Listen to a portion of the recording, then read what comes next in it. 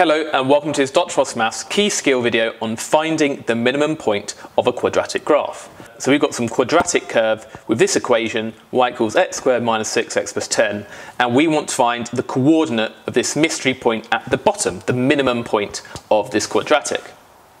Now the key point is to complete the square, and then once we've completed the square, we'll work out what we do with that and how that relates to the minimum point of the graph.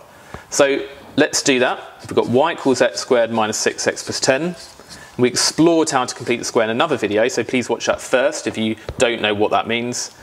Do you remember you halve the number on front of the x, so it's going to be x and then minus 3, close the bracket and then squared. And then do you remember you take that value, you square it, so minus 3 squared is 9, and then you throw it away. So we don't want that minus 9 because if you were to expand this, you would get x squared minus 6x plus 9. We don't want the plus 9, so we're going to subtract it. And then we've still got that plus 10 at the end. And then that gives us x minus 3 squared. If we tidy up, minus 9 plus 10 is plus 1. Now, how does this relate to the minimum point of this graph? Well, we want to get the smallest y value as possible. So let's suppose we were to sub in a value of, 0 as x into this and work out what the y is.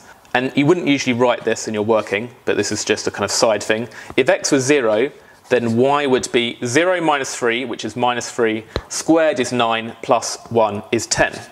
Now, can we get a smaller value of y than that? Well, yes, we can. If we made, say, x is 2, then y would be, well, 2 minus 3 is minus 1 squared is 1 plus 1 is 2. But in fact, we can do even better. So if x was 3, can we make y smaller? Yes, we can. 3 minus 3 is 0. 0 squared plus 1 is 1. And in fact, that's the smallest value of y you can get. Y is 1. Why do we know that? Well, the reason is that when anything is squared, it has to be at least 0, because if you square a negative number, it becomes positive, which is more than 0. If you square a positive number, you get a positive number, which is more than 0. But 0 squared is 0, so that's the smallest you can make this squared thing. And to make this thing 0, you make x 3, because then 3 minus 3 would be 0. So we choose the value of x which would make this squared thing 0, which in this case is 3. And then if you sub in 3, we end up with the y value being this number at the end, the plus 1. So the answer in this particular case is 3, 1. But in general, for your notes, if you've got your quadratic equation in the form x plus a squared plus b, then the minimum point is negative ab. So whatever the number is after the x, you negate it, and that will be the x value. So in this particular case, we had minus 3 here. We negate it, it becomes positive 3, so that's the x value of your minimum point.